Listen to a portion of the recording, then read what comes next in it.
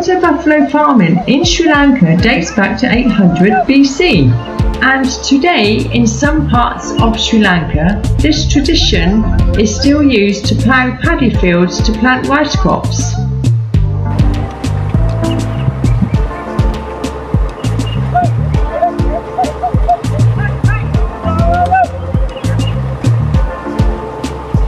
The initial stage of rice growing is the field is submerged in water to soften the sun-baked earth.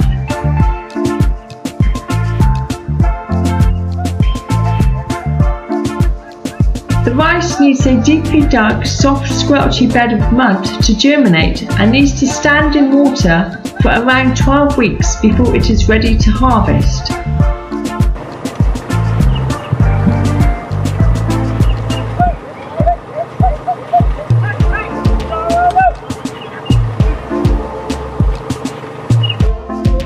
A team of water buffaloes yoked together are used to churn the mud and turn the sod over.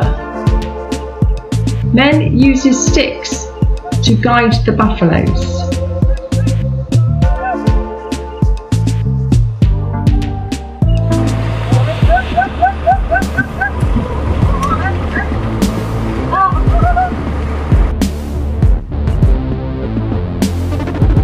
Paddy cultivation is extremely hard work for man and beast, with both wading knee-deep in mud.